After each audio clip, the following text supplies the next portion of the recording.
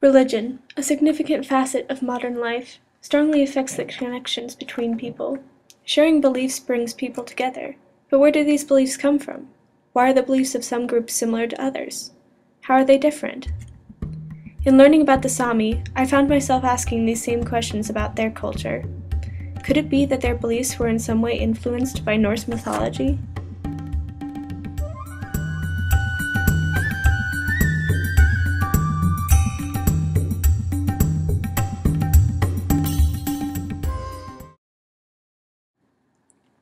Let's begin by defining mythology.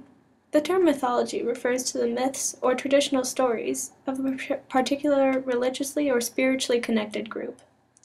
Folklore, on the other hand, is mostly synonymous with mythology, but specifically the stories passed down for generations by word of mouth, or in other words, oral tradition.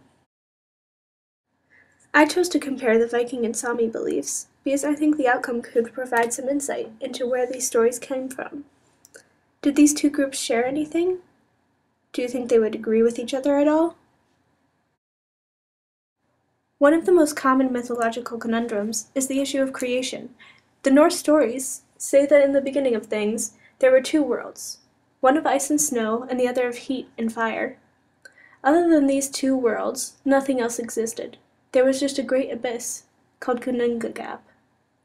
By the continual process of heating and cooling, condensation from the cool world formed a frost in the great abyss, and built up over time. By some chance, or perhaps by the will of the so-called uncreated, the frost took the form of a giant by the name of Ymir. As Ymir wanders around the abyss, he comes across Adumla the cow, who was created from the same frost as he. He feeds himself from her udder as she licks the salty ice. As Adumla licks, the head of the god Buri, also known as the producer, appears.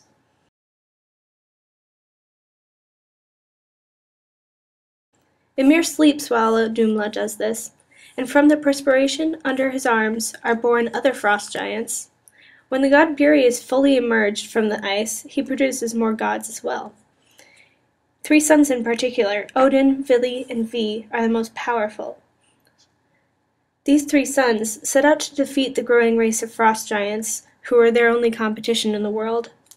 They attack Ymir, since he is their leader, and from his flesh create the world, using his blood for the seas, bones for hills, hair for plants, and skull for the heavens.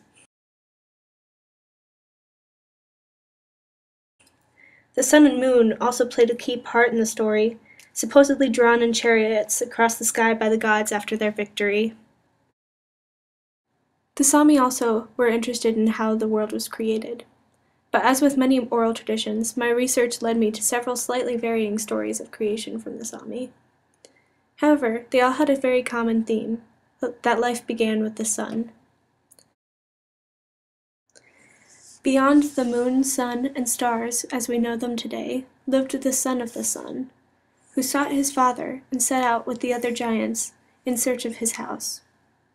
Instead, they were stopped outside the gates by a female giant, one of the few in existence.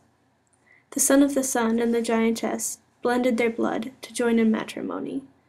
However, the other giants and the sons of the sun became angry and chased the couple to the world we know today, where the giantess bore the ancestors of the Sami. The sun still keeps watch over the people today, and all of nature can call the sun its father and the earth its mother. So again we ask, why does it matter? These stories are so different. How can we take anything away from them? Are there really any similarities? Well, yes, there are. The Sami and Norse myths of creation share some significant similarities, the first, of course, being the connection to nature. Both stories describe the significance of the land and elements around them. The Norse believe their gods and ancestors to have been descended from the ice, while the Sami believe they and all of nature descended from the sun. This focus on the natural world reflects how these people drew from their surroundings in forming their beliefs. In turn, both groups also began a more polytheistic belief system, naming a god for every aspect of their daily life, and for every aspect of nature. I mentioned the god Odin earlier, but perhaps more familiar to you are the other Norse gods such as Thor or Loki. These many gods had a particular role in nature, and the people blessed the appropriate god depending on the situation.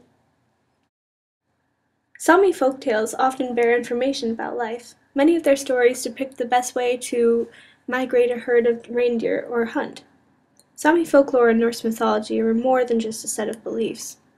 They are ways of sharing the secrets of their trade, a way of passing down advice to the next generation. I also found it fascinating how both groups went about worship, and the tools or art they created for their ritualistic services. The Sami drum used by the Noati is often round, and has imprints or designs in a circular pattern around the drum. It was also common for the Sami to sit in a circle when performing rituals or performing a dance.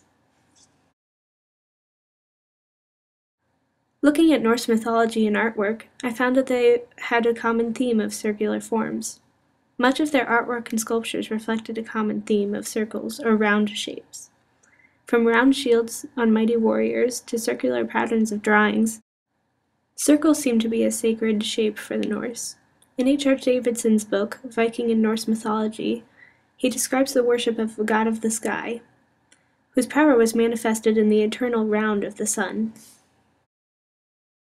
So what do these small similarities tell us about the Sami?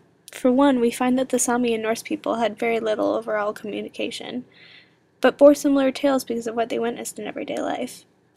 Their simple views of nature go beyond worship, but show a deep spiritual connection to the land.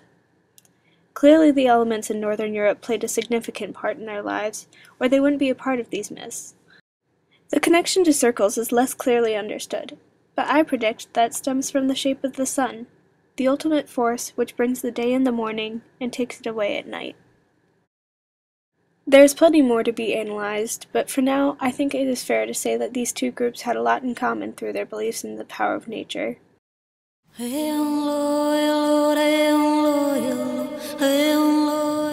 This can even still be seen today in the Sami's passion for maintaining their homes and preserving the natural lands in Sami.